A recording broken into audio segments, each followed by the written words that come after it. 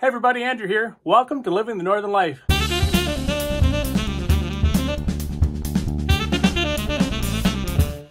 Today, we're back at doing the shower, and as you could tell, we just put some RedGard on it. We're going to walk you through our steps that we took for this process. Just remember, we're not professionals. We're just showing you guys how we did this. If you guys want to do this, I would seek professional help.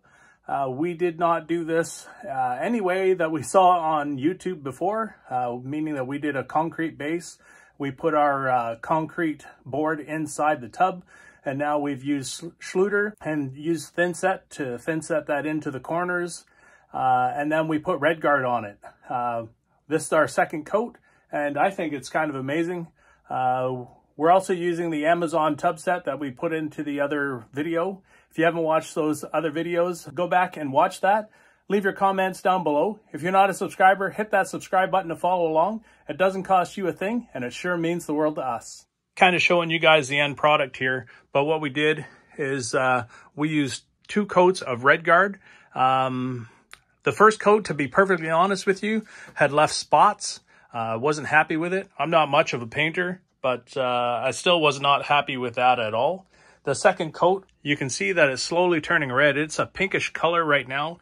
You can see that over here, it's turning more red. And as it's coming down, it's pink.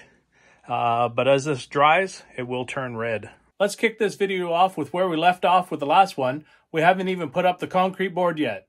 All right, I'm going to be cutting this outside on my sawhorses. I have to start from the top edge, make my 86, and then kind of work back. I don't have my camera set up here, so I'm just going to be using a jigsaw with a diamond blade, and you'll see that here in a minute. I'll show you a quick picture of that. All right, so it's all marked out. This is the cutout for the tub, and hopefully that all works out. The squiggly lines are what's being removed.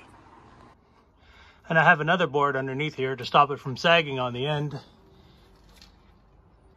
So I set up a guide for myself. I put a block underneath so the end wouldn't drop. We're using a Diablo blade. I bought it from Home Depot here, and it's cutting through this thing like butter. So this is awesome. Here's the cut edge using that Diablo blade with the skill saw.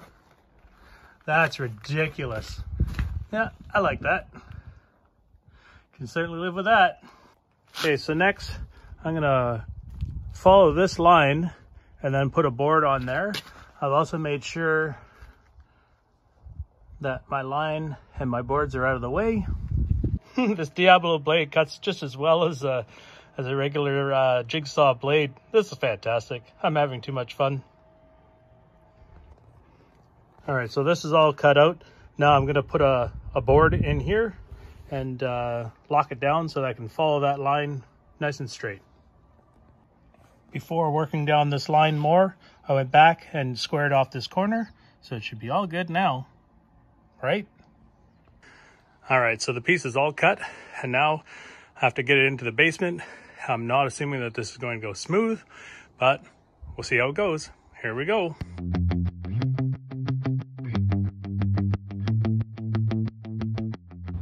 And yes, I should have totally measured where my studs were before I stood this thing up. It's in now.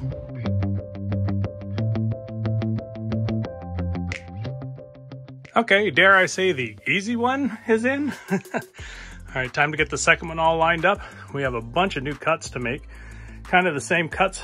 I gotta get my measurements taken again and get that concrete board laid out. I'm gonna write all this stuff down now.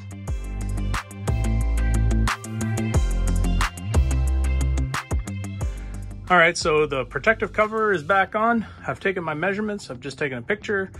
I'm gonna go draw it on the concrete board, and then I'm gonna confirm that it's all good, and then I'm gonna cut it out. All right, so the basic shape is cut out. Now I gotta cut a hole for the handle, for the valve, and for the shower head. So the holes are where they're supposed to be. So I'm gonna bring this downstairs and give it a try. Here we go.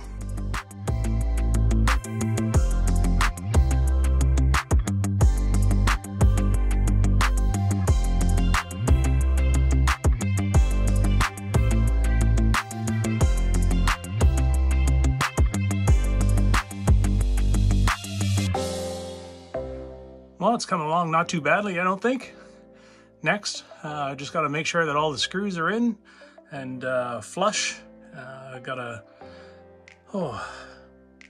think we'll have to mix up some thin set and then put our schluders on the corners and the edge and around there. So we got a square corner, square corner, square corner, and then a 6-inch schluter piece that's going to go up there. So I think that's next. This is the schluter product that we're going to be using for our thin set. It's also to be used for setting the membranes. Here's our instructions here. It says that we're supposed to use 8 liters of water. I'll give you that here. I'll just zoom in a little bit. So 8.5 quarts is max. The tiling, it's setting the tiles is a little bit different. It's less. They're counting on 50 pounds. I'm not using 50 pounds to set the membrane, so I'm not exactly sure what I'm going to do here. I would like to start with 10 pounds, which is about a liter and a half of water, but I need to measure 10 pounds of this stuff, and I'm going to go mix it outside. So I'm going to use a scale with an old peanut butter jar that I just cleaned out with my Home Depot bucket. I'm going to measure 10 pounds, and I've got a liter and a half of water upstairs.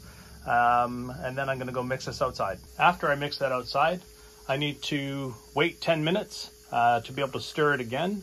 I need to put in my little corner pieces here and measure in between them with my schluter Curdy band and cut those to length. So I'm going to get started on this. Wish me luck. I've never done this before. Okay, so it's all mixed. Now I need to wait 10 minutes. Okay, so I've got the 3 corner pieces just sitting in there, and now we need to overlap each of these by at least 2 inches. So I'm going to get my Curdy band and cut that in there now. This is the stuff that we're using. We just pulled it off the shelf at Home Depot. We pre-creased the edge Curdy band here. Hopefully that helps. Other people have said to do that in other videos, so we're trying that too. Okay, so my timer just went off. Now I need to grab my drill. I'm just going to mix this inside. Here we go.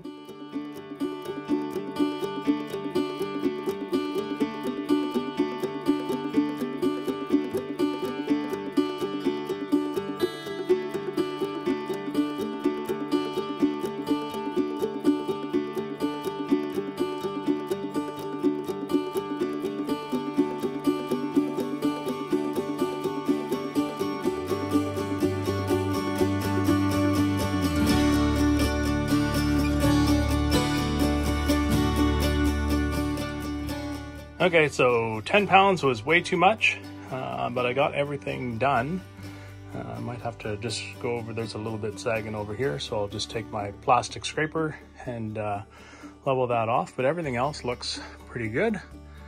I even got the schluter cover over here. I'll put the name on the description here.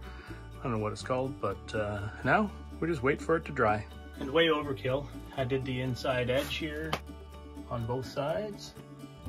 After this is all dried, we're going to use a product called RedGard, and we're going to paint this whole thing basically red. This is the stuff that we're using, and so it'll create a vapor barrier for the whole shower. That's why we didn't put a vapor barrier in behind the concrete board. So the next step we're going to do is to just lay out our tiles and then cut it basically to shape, find out which ones are missing, and then hopefully we've got a diamond blade here that can cut the tiles in half. They're just little guys, so hopefully it'll get it done. But first we need to let this dry, and the next step after this one is tiling. So we're about 30 hours after we did all the thin set here and got the schluter all put into the corners. The thin set takes about 12 hours for it to dry, but that would have put it like, you know, way too late for me to do my next thing. So we just let it sit, just finished work. And now what I'm gonna do is I'm just gonna take off the stickers off the wall here. And the next step, I gotta clean up some compound that was left on the ground here. Just gonna peel this label off the wall here. I don't think there's anything too special or anything like that. Might have to clean up the glue, but we're gonna give the wall a wipe before we get to it. But the other thing is that I was using the trowel, just loosening up these concrete bits here. So I got to get those swept up and vacuumed out. I'm going to make sure that it's all good to go before I put the RedGard down. All right, so now we got a vacuum and pull out the RedGard, and it's going to take an hour and a half, 2 hours for it to set, but we have to leave this thing for 72 hours. So I'm going to get this going.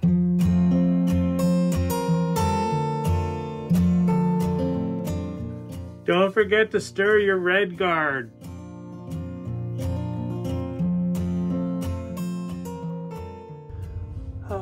Okay, well that's coat one. Let's have a quick look.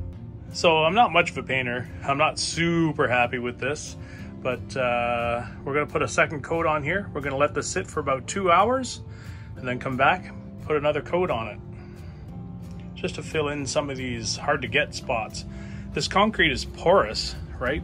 I don't know if you can see it here or not, but there are spaces in here that don't have RedGard in it.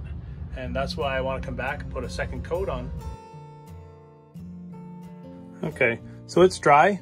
So I'm gonna put a second coat on here again.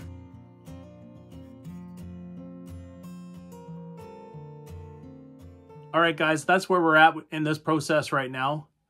We've got the RedGard going. It's got to dry for 72 hours before we can start to tile. And then after we tile, the thin set itself is going to take probably 12 hours to set before we can grout. So let's call that 24 hours after we put the tiles in. Then we can grout, and the grout takes another 3 days for it to set. Now the grout that we got doesn't need to be sealed, but we're going to silicone the big corners and the top and bottom around the base. I guess that's the right thing to do. That's what the professionals say, but anyway, we're not professionals, like we said earlier. We're going to put the link to the Amazon shower set, but that won't be really until the next video when we're putting up the tiles and installing the hardware, getting that all done. So hopefully you guys stick with us. Leave your comments down below. If you're not a subscriber, hit that subscribe button to follow along. It doesn't cost you a thing, and it sure means the world to us. And until the next one, keep living the Northern life. Thanks for watching Living the Northern Life. Follow us on Instagram, Twitter, Facebook, and our website. Remember to click subscribe, click that bell notification, and give us a thumbs up for the videos you like.